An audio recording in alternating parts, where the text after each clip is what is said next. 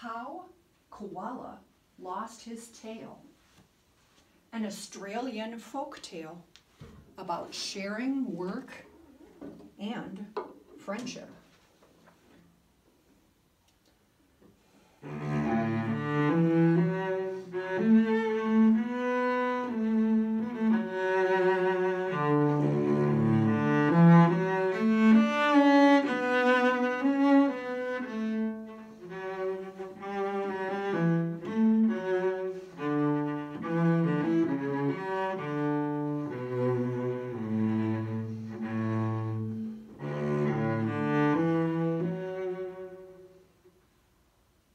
A long, long time ago, out back in Australia, lived Koala Bear. Do you know what a koala bear looks like? Have you ever noticed that some animals have tails? Some animals don't have tails. Do you have a tail? Today, if you went to Australia, would a koala have a tail? A long tail? In our folk tale today, long, long ago, there were two friends who had long tails.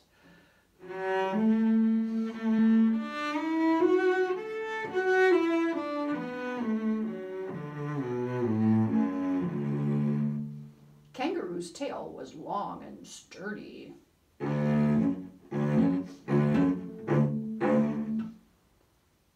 Kangaroo's tail could bang on things and help him bounce very high.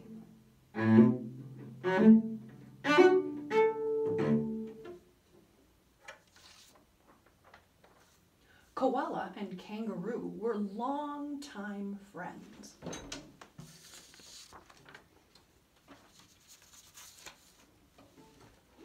Koala and kangaroo were longtime friends. Koala's tail was different from kangaroo's. In our story, a long, long time ago, Koala had a beautiful, soft, long tail that Koala liked to stroke and cuddle and hold. Koala was so proud of his beautiful, long, soft, and furry tail.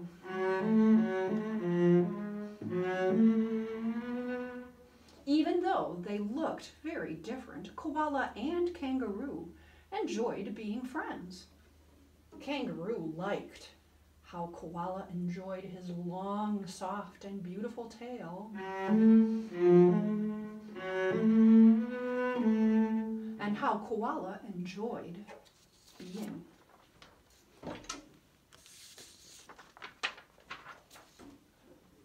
During this time, long, long ago, the water started to dry up and go away.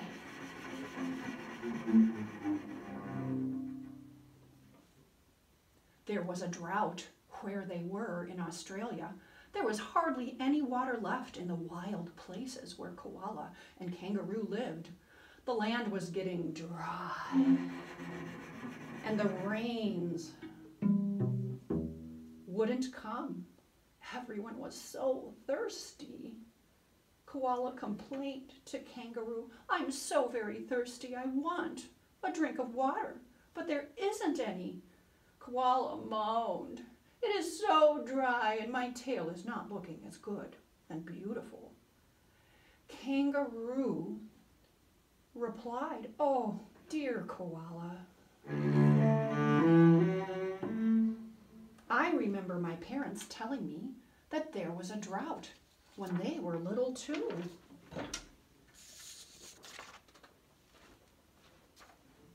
Kangaroo consoled Koala, "But there is hope.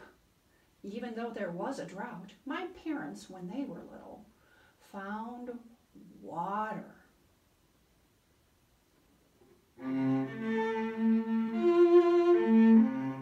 In a special valley far, far away.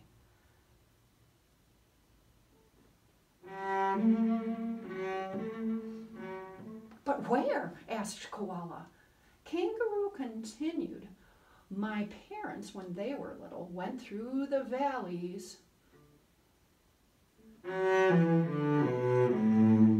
over the hills until they found water in the special valley.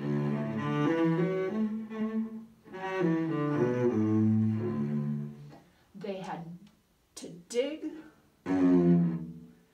for the water and dig some more. They finally found water at the bottom of a deep, deep hole. Do you want to go with me to find water? Koala quickly replied, oh yes.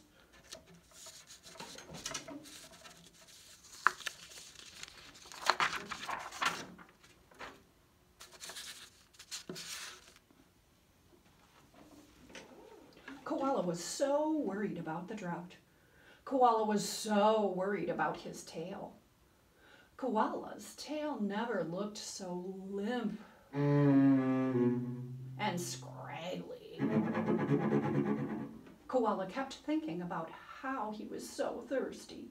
Koala said, I need water right now. I need water for my tail to stay beautiful. I'll do anything. Yes, yes, please. Let's go get water in the deep hole in the special valley. Kangaroo cautioned, okay, but it's going to be a very long walk and a lot of work to get the water to drink.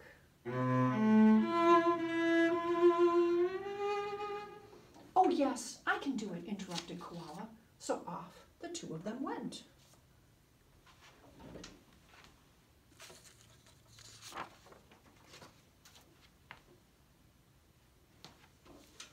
They went up, up, up the hills and down into the valleys. They went up, up, up the hills and down into the valleys. They reached a valley, looked around, and Koala asked, I see bushes, so is this the valley? Kangaroo said, but I don't see the tree that my parents told me would be in the special valley, where we will dig and dig to get the water to drink.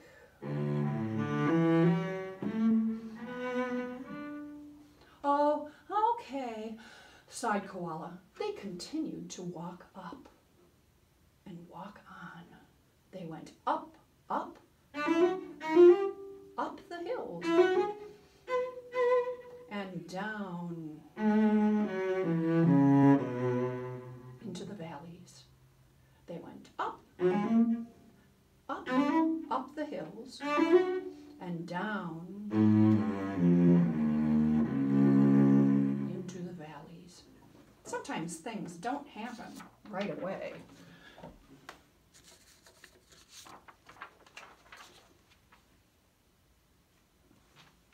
Kangaroo looked around this valley, saying, I don't think this is the special valley either. Are you sure? Couldn't this be the one?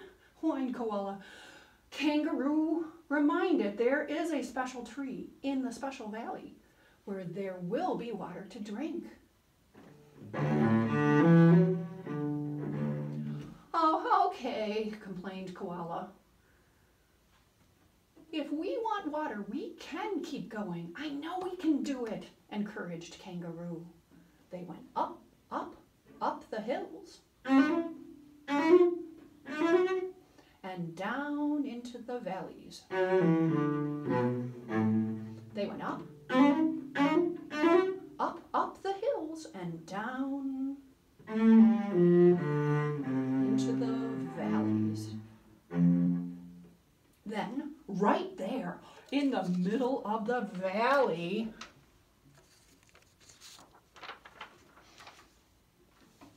there was a tree. Oh, finally, exclaimed Koala. We have water to drink and my tail will look beautiful again. Kangaroo knew there was more to do. The two friends, Koala and Kangaroo, walked over to the tree. "But where is the water?" cried Koala. "Now we need to dig in the damp mud over there," explained Kangaroo. "If we dig and dig deep enough, and if we dig together, as my parents did long, long ago, we will find the water to drink in this special valley."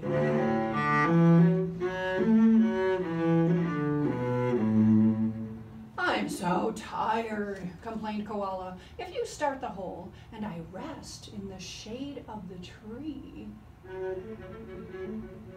I can help later. The hole will be too small for both of us at first anyway. You dig first. I'll help later."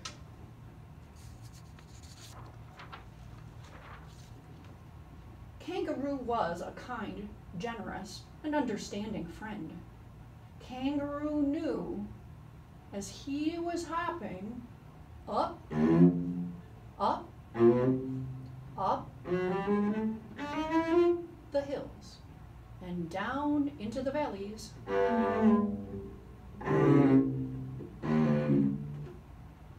Koala had been crawling.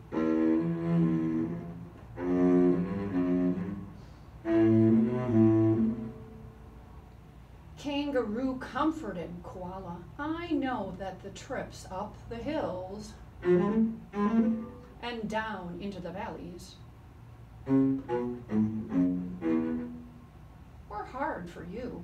I'll dig first. You go lie down, Koala, in the shade of the bamboo trees by the gum tree." Kangaroo went to work. He dug and dug, and he threw out the dirt. Kangaroo dug and he dug, and he threw out the dirt. Digging? The digging went on and on. Kangaroo was getting tired. Kangaroo called out, "Koala, could you come over and help dig? I'm getting tired."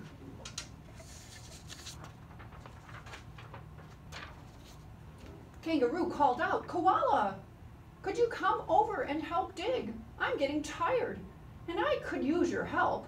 If you could take your turn now, please," Kangaroo politely asked. "Oh, okay," Koala said sleepily. Koala had a lovely nap.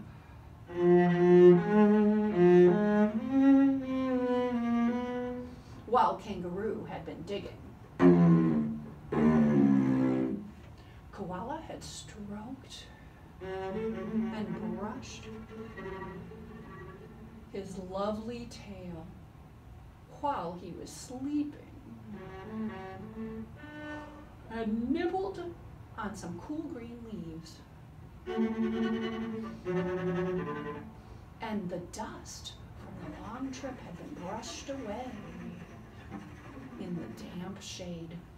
Koala thought he perhaps should help, but was worried his tail might get dirty again. Koala walked toward his friend, Kangaroo, but stepped on a thorn.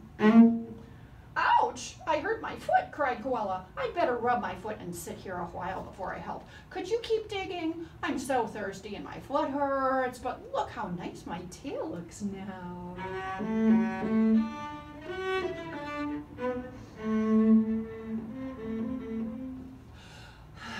Kangaroo sighed.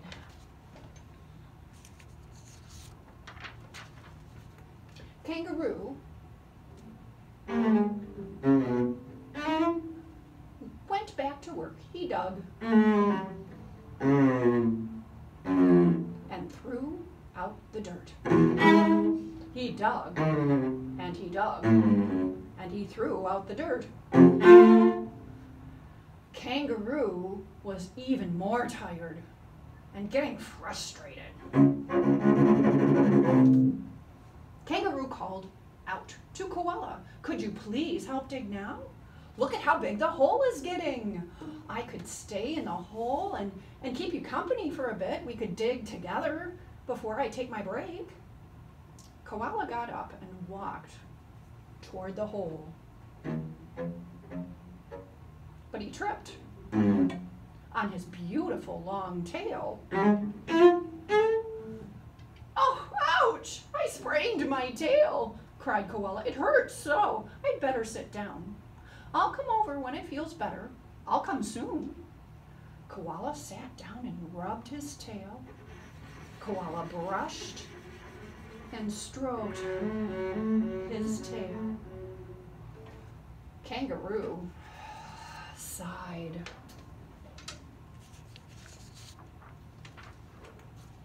Kangaroo remembered the time long ago when he stepped on a thorn. And Kangaroo remembered another time when he sprained his tail. It hurt. Kangaroo took in a deep breath and let it out and went back to work. He dug and he dug and he threw out the dirt. Could you help Kangaroo again too? He dug and he dug and he threw out the dirt. Oh, what is this? Koala bear, look what I found. I found some water, exclaimed Kangaroo.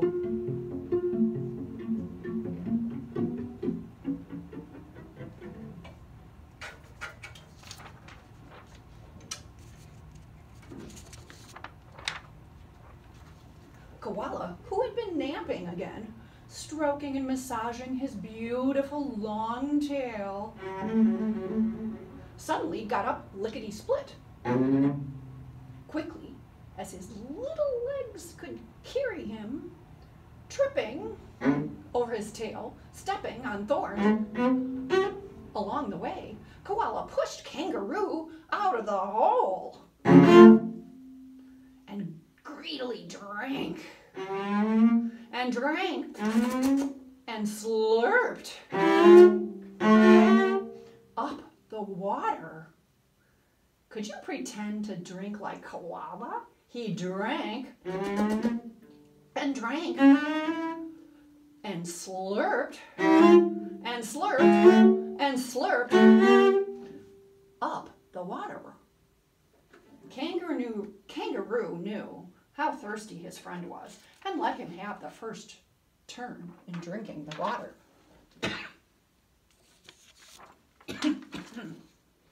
Koala continued to drink the water, but didn't let Kangaroo have a turn. Koala drank and drank, and he slurped and slurped, and Koala still wouldn't let Kangaroo have a turn to drink the water. Happy Koala's tail waved back and forth, back and forth, while he was drinking right in front of Kangaroo's nose.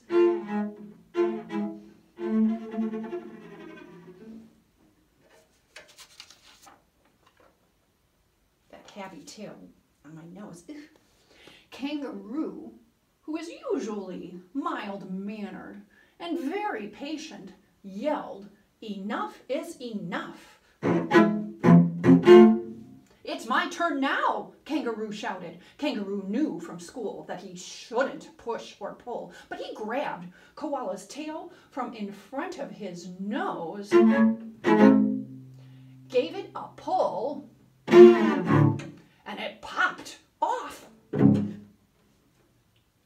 Now there was room enough in the hole for the two of them to drink and drink and slurp and slurp until they weren't thirsty anymore.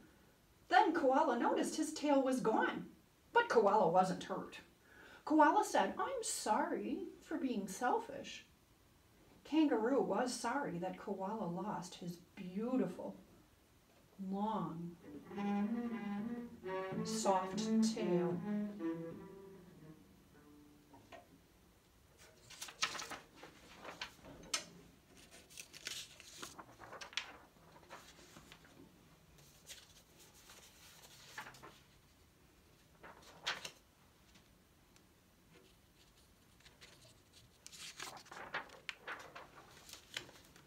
Koala's tail never grew back.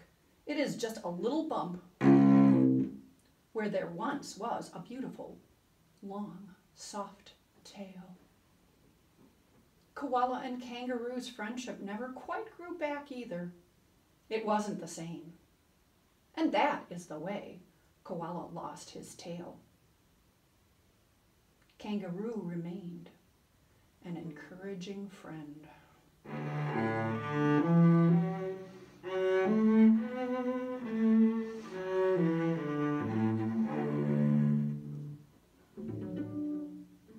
The end.